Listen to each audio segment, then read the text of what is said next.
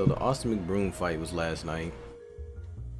Got stopped by ANESONGIB.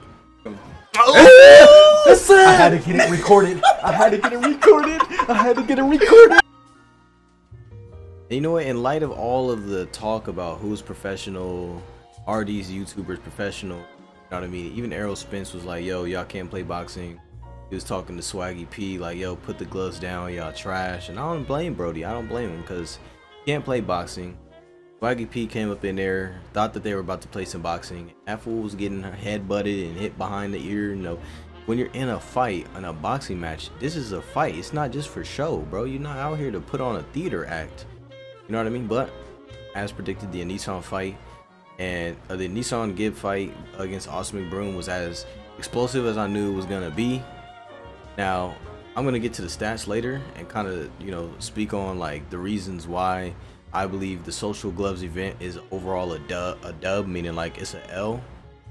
But as far as just that fight, the main event fight had main event qualities for sure. There's no doubt about that.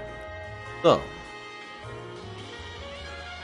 if you ask me, you're looking at Social Gloves from the eye test compared to KSI's event and Logan or Jake Paul's event. Honestly, it's not even close. I think that Social Gloves to only sell 200 tickets, and the whole time, bro, I'm looking around. I'm like, bro, it looks like this is how it looked when like people first started. Mind you, Jake Paul, when he fought ANESONGIB the first fight, because they did fight before, bro, they dang near sold out. It was people literally all around him and all type of stuff, right? It looked good. And then you have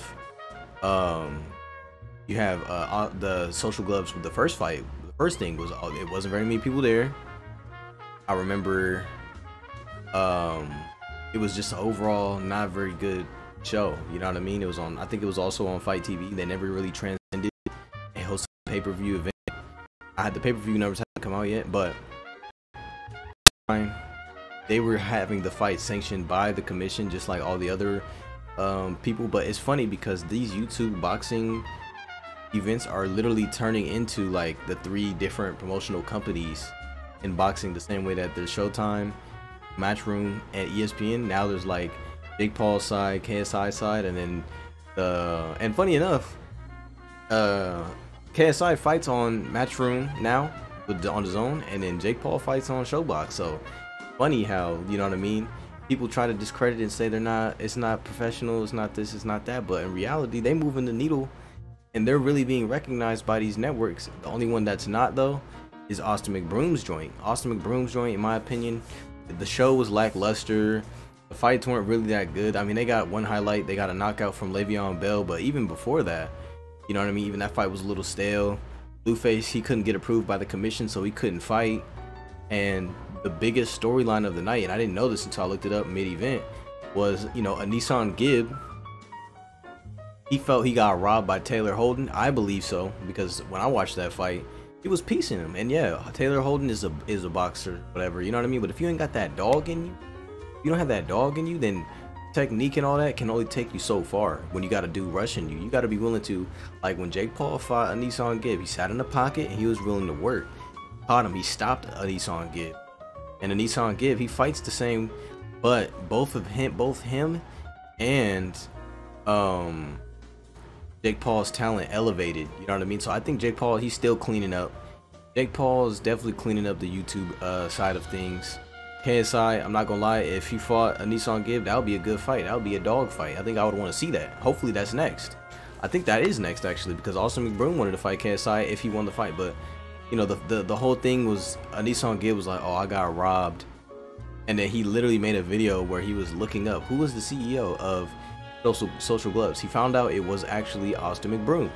So he was like, I'm about to fight Austin McBroom next. And because his professional record has an L on it, 0-1, he said, okay, cool, I'm about to fly out to LA and I'm about to knock out the CEO of his own promotion. That's like Dana White getting in the ring with a UFC fighter, bro. Like, imagine how, just because he felt like his pay wasn't very good or whatever, which is not. But bro, you can't come back from that. Getting knocked out in your own promotional companies, you know what I mean, main card event, you're the main event, you got knocked out, and you were just talking about how it was going to be easy. You were just talking about how it was gonna be a fast night, it was gonna be an easy night. Are you serious? And then you get relaxed like that? Bro, there's no redemption for you as a CEO, brother. I'm not gonna lie.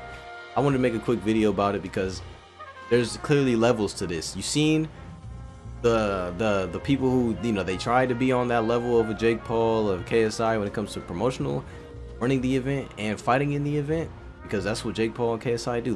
They host these events and they're their own main card. You know what I mean?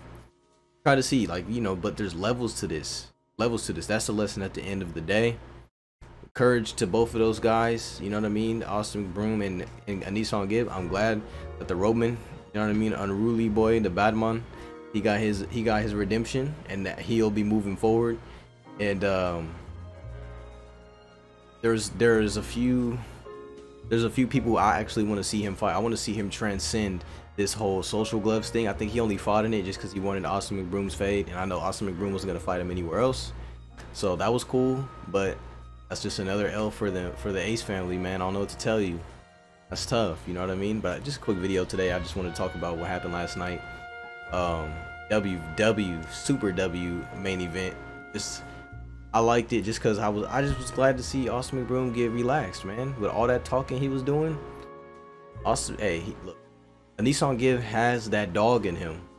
Y'all gonna start playing with that, man. That being said, man, subscribe, leave a like. Who are you going for in the comment section? Who do you want to see fight next? And subscribe to my other channel as well. I'll leave it tagged in the description. That being said, I'll see you on the next video, man. I'm out.